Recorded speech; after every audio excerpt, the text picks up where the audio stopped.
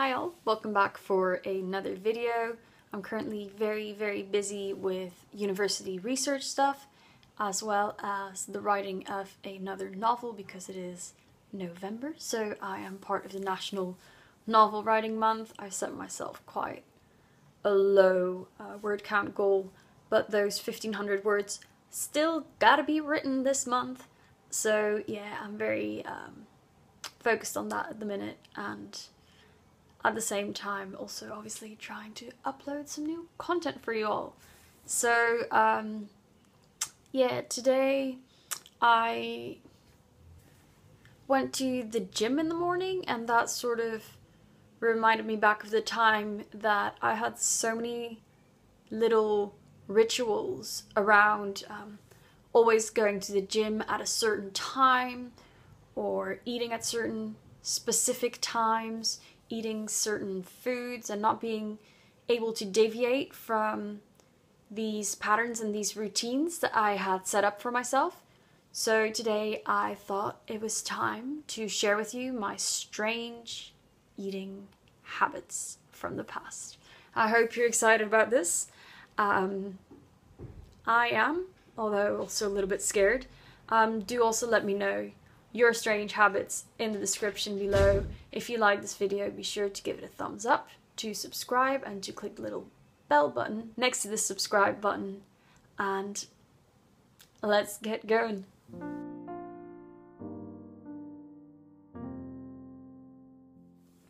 The first one of my habits is one that I actually picked up on back when I was in hospital. I realized that everyone ate really slowly, and I couldn't quite figure out, but I thought, you know, if everyone is eating really slowly, I should too. So back when I was in hospital, I started to eat really slowly, and it was actually quite nice because if I ate with my family and they ate regular portions, I could eat really slowly and still sort of finish at the same time that they finished their meals.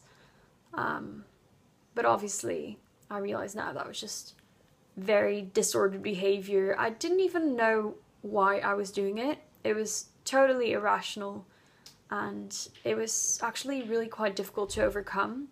It's something that I only really tackled back in 2015 when in hospital, when there were set times in which we had to finish our meals, and if we didn't finish them, that was just calories we did not take in, and we would be held responsible when our weights went down. So that's when I learned to eat more quickly, and yeah, now my eating tempo, I guess, is up to speed with most of my friends, faster than some of my friends. And yeah, if I'm in a rush, I can actually eat faster. If I've got the time to enjoy my food, I can do that and chat with other people at the same time. So yeah, it's really nice to say that that's no longer a problem. My second strange habit sort of links with this, and it concerns eating bread and croissants. In order to sort of keep my very slow eating pace, I would sort of pull them apart into tiny pieces and then eat the tiny pieces rather than just eating a sandwich like that. And yeah, I remember one time when I was having a croissant and I was with one of my friends, and I felt just really in the spotlight, and yet I couldn't not do it, so I had to pull apart that croissant piece by piece, knowing full well that she probably thought I was a complete weirdo. On to the next strange eating habit. When I was in hospital, that was probably sort of my deepest point back in Hungary, when I didn't even really want to recover yet. So back at this point, I obviously restricted my intake, but I was also really taken by many other irrational fears. One of these was body lotion. So I would never use any body lotion because I was actually scared that it was gonna seep into my pores and somehow make me gain weight. And I realize now, and I'm sure I realized then, that that is just completely irrational, because you can only gain weight by what you actually put into your mouth. But it's something that just used to really scare me, and for that reason I didn't use any body lotion during the worst of my eating disorder. However, my eating disorder habits also sort of changed as time went by, whereas at the start I wanted to lose weight and therefore left as many crumbs as I could on my plate without it being too obvious. After a while I just couldn't leave anything on my plate anymore, and I think that's something I still I guess struggle with now. Just not being able to leave anything on my plate, because I cannot stand food waste, and even just a few crumbs would sort of really trigger me. Not anymore now, but I guess basically really because of how environmentally focused I am, I would still eat everything that's put in front of me, and that could still be to the point of making me feel uncomfortable, but at least I'll know that I have not contributed to wasting any food.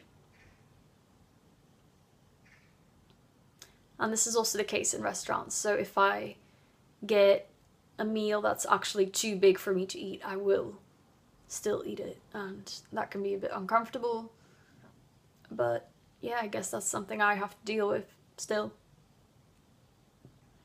The last eating habit is probably the weirdest one, because this was actually during my recovery and I was doing quite well, but again, relating back to that no food waste policy inside my head, I was just not able to see anything go to waste. So if other people were going to throw anything out, I'd sort of offer to eat it, or yeah, and I don't really like admitting this one, but if people would throw out overripe bananas, for example, I would actually pick them back out of the trash, which is pretty gross. I mean, obviously it has the peel, so you take the skin off and you eat the banana, and you know, it's not been infected by any strange germs, but it's still picking something out of the bin that has been put there to be thrown out, and it's obviously still sort of a disordered behavior. So yeah, that's probably one of the ones that I struggled with for quite a while, and yeah, in the same vein, I was never really able to buy very expensive foods for myself because I felt like I didn't really deserve to pay that much for food, and that's probably one I still struggle with a little bit now. So yeah, I realize this is a bit of an informal chat, and these are just sort of the strange food habits that I can think of at the top of my head, but if you recognize any of these same habits for yourself, then let me know in the description, or if you have any other habits that you've been struggling with, let me know as well. I'll let you know if it's something that was also a part of my recovery. As I said before, be sure to give it a thumbs up, to subscribe, and hopefully next week I will have my act together and be back here for you all with a proper video. See you later.